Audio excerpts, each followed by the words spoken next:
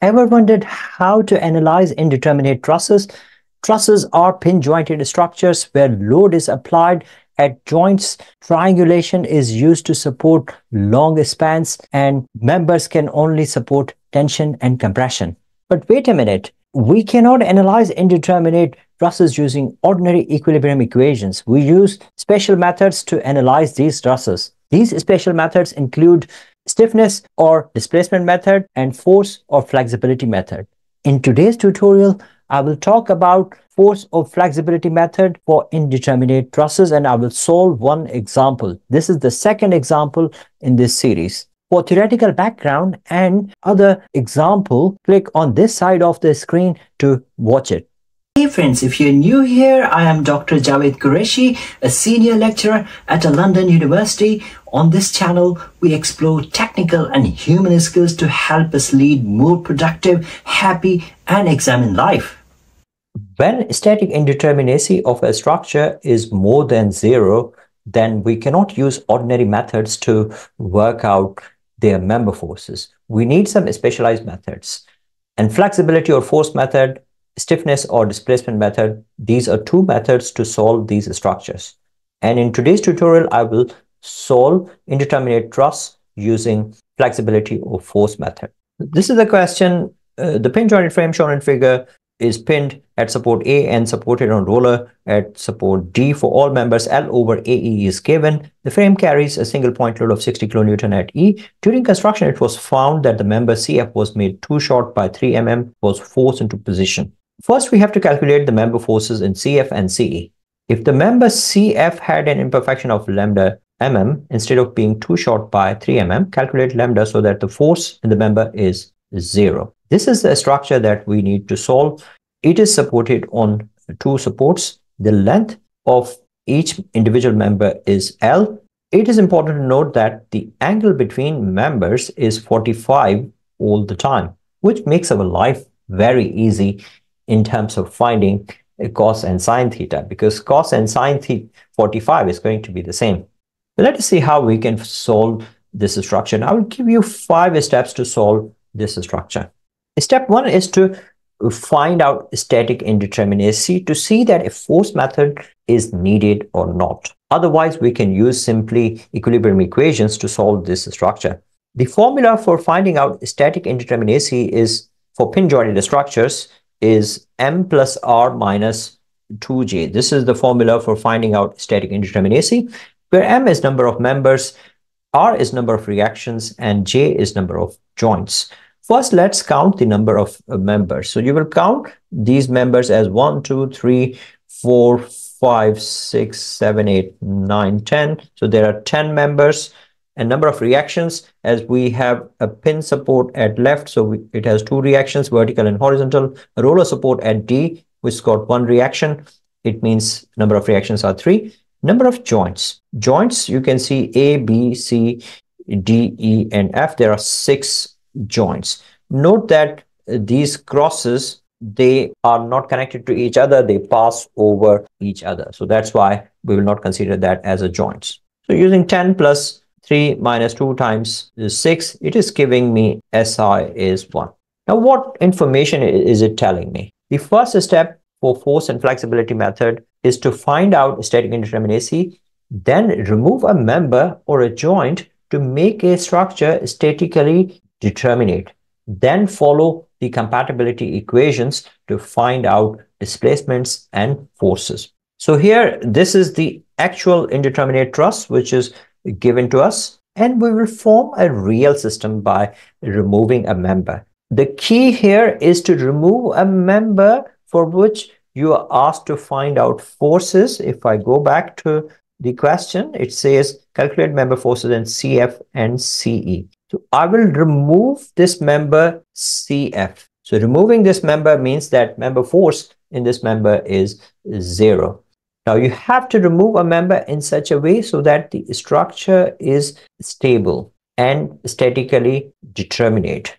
Now I cannot remove a member CD because in that case the structure will be unstable, although it's going to be statically determinate. You have to remove member or support, as I mentioned, in such a way that it is statically determinate and stable. Here we have removed this member CF, for which we have to find out the force as well. So this is our real system. We will form a virtual system as well, and I will talk about it in a while. So step 3 is to use method of joints to find out member forces in real system. When we use method of joints, the first thing we want to do is to find out reactions. And I'm saying summation of moments at A is equal to 0. When you have summation of moment at A is equal to 0 in the real system, not the actual which is given to us, the reactions here are VA and HA. And here I have reaction, vertical reaction VD. Now here VD is creating anti-clockwise moment with respect to A, and the distance, perpendicular distance between this vertical force and point A is L, L, and L, 3L. And this 60 kilonewton is creating clockwise moment, and the distance will be 2L. Simply, I will write these two things down. VD into 3L, anti-clockwise, 60 into 2L. From here, we work out reactions 40 kilonewton, and because the total load applied is 60, so VA will be 20 kilonewton. The next step which I want to do is to specify arrows. And what do these arrows tell me? If arrows are pointing outwards, if you have a joint and if arrows are pointing outwards, it is telling me that it is tension. So assume tension in all members. So where you can see these arrows, they are pointing away from the joints. And when we will get values of member forces, if they are negative, then we will say it is compression. So let's find out member forces. The first joint which I want to start is joint D. And the reason is that this joint has got at least one member force known. As all angles are 45, so sine theta is equal to cos theta is equal to 1 over under root 2 or 0.707. At joint D, I will sum up all vertical forces. If you have a look at joint D, it's got two vertical forces. One is the reaction, which is upwards. Another is vertical component of this member CD. So FCD 1 over under root 2 is equal to minus 40. Because they are in the same direction, so that's why I've added them up and I brought this 40 on the other side of the equation. 40 was the reaction, and from here I get FCD as minus 40 under root 2, which means that this member is in compression. And then I will say summation of horizontal forces equal to 0. And when you say summation of horizontal forces equal to 0, then at joint D, you will see I have one horizontal force, which is ED or DE, and horizontal component of CD. So FCD into 1 over 2, this is the horizontal component, plus FDE. From here, I have value of FCD, which I found out here. If you simply put this value, you will get FDE as 40 kilonewton. This means that FDE is in tension because the sign did not change. Once I'm done with joint D, then I will go to joint C. At joint C, you will see that I have summation of vertical force. I have this vertical force FCE, which is unknown. Now I have found these two forces. So summation of vertical components will be FCE plus FCD 1 over under root 2. FCE is this vertical force, and FCD into 1 over under root 2 is vertical component of CD, because they are acting in the same direction. So that's why I have added them up. So when you add them up, if you put value of FCD, you will get FCE as 40 kilonewton. In the same way, summation of horizontal forces, FBC is equal to FCD 1 over under root 2. Horizontal forces are BC, which is this horizontal force, and horizontal component of CD, which is acting in opposite direction. It means I will simply equate them. And that's the reason FBC is equal to FCD into 1 over under root 2. FCD, I have just found out 40 under root 2. If you put this value, you will get minus 40 kilonewton. And slowly I will move to joint E. At joint E, first vertical forces. Now, how many vertical forces are there? Firstly, we have this applied vertical load, and then you have this upward load, FCE, and then you have vertical component of BE. So FCE plus vertical component of BE is equal to 60. These two forces are acting in the same direction upward, and the 60 kilonewton is acting downward. So that's why it is on the other side of the equation. Or you could say that FCE plus FBE 1 over under root 2 minus 60 is equal to 0. It's one and the same thing. Putting value of FCE, I will get value of FBE. And in the same way, I will sum up the horizontal forces at joint E. If I come to joint E, I have FEF and I have horizontal component of BE, and then I have FED. So FEF and FBE into 1 over under root 2 is equal to FDE. These two are acting in the same direction, and this is acting in the opposite direction. So that's why I've equated them this way. When you put values of FBE and FDE, you will get FEF as 20 kilonewton. Once you've got all these values, you will put them here.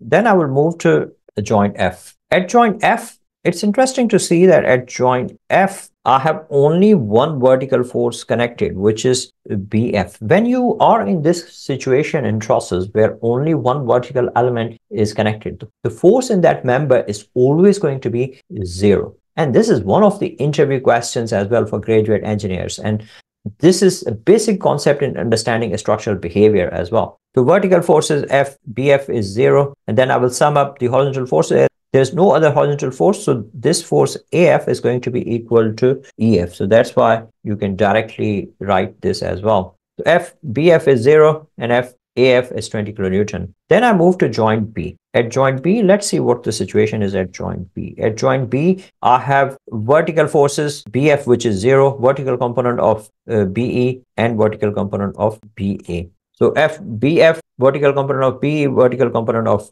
BA.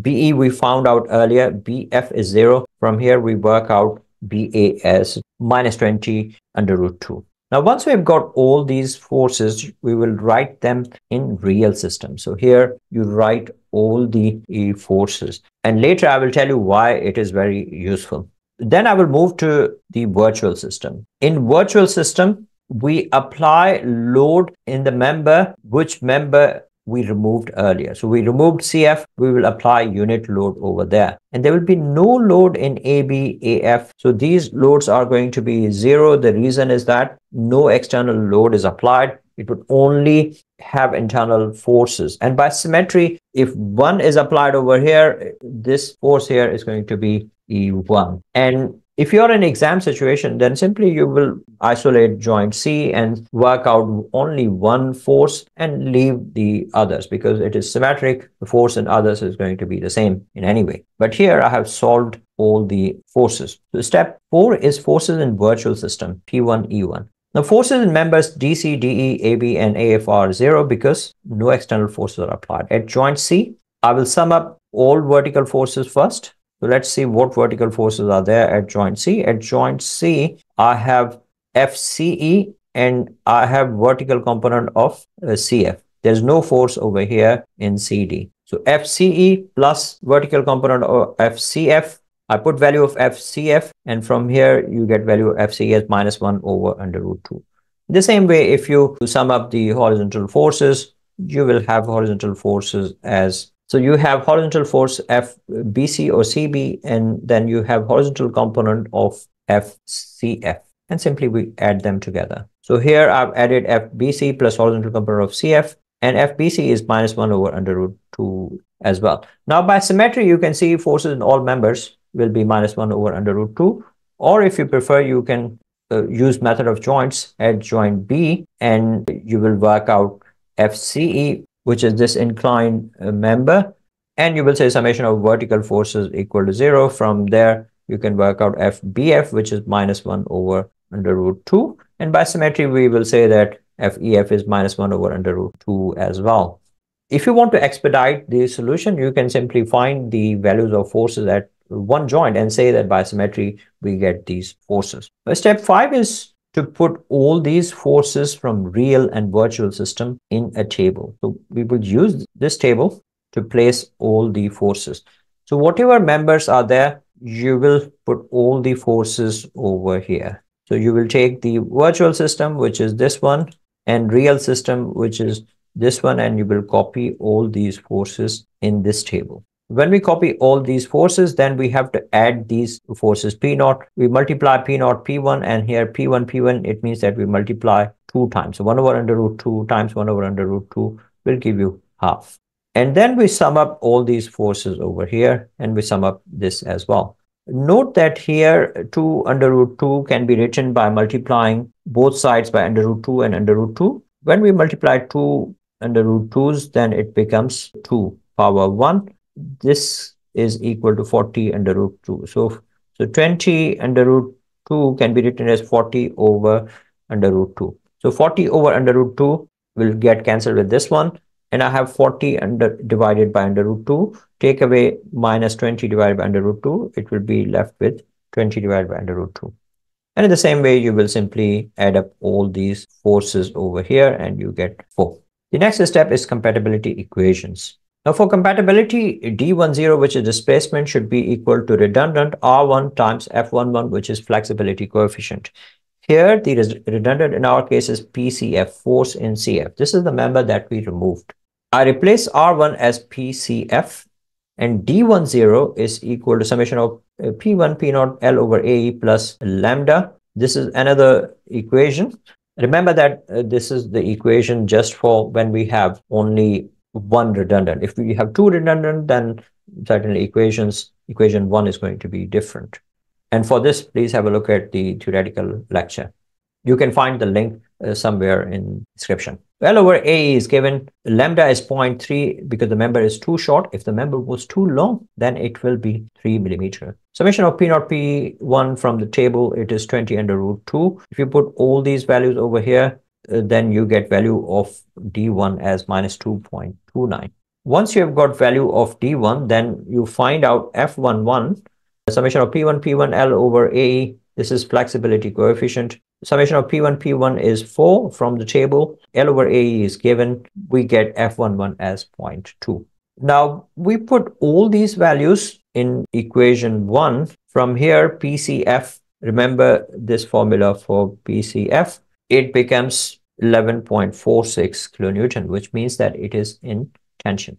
The force in member in any other member would be equal to the force in that member in a real system plus redundant. So PCF will remain constant even if you want to find force in any other member, and P1 in that particular member. So when you put all these values here, you can get these two values from table. PCE comes out to be 31.89 kilonewton. Both forces are in tension. Now part B says, if the member CF has imperfection of lambda, instead of being too short, calculate lambda so that the force in the member is 0. Now for this, we will find out first of all formula for force in the member.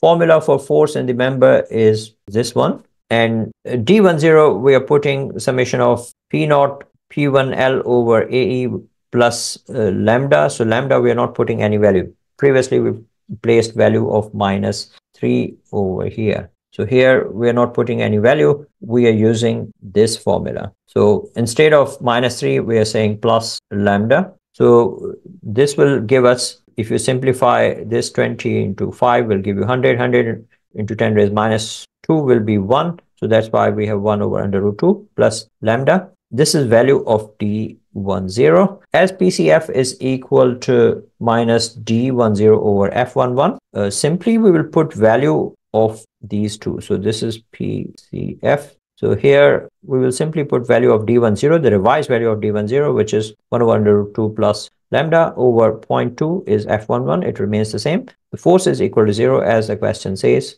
And from here we work out value of lambda as minus 1 over under root 2. So this is how we solve indeterminate truss using force method. And you can use this formula to work out member forces in all the members of a truss.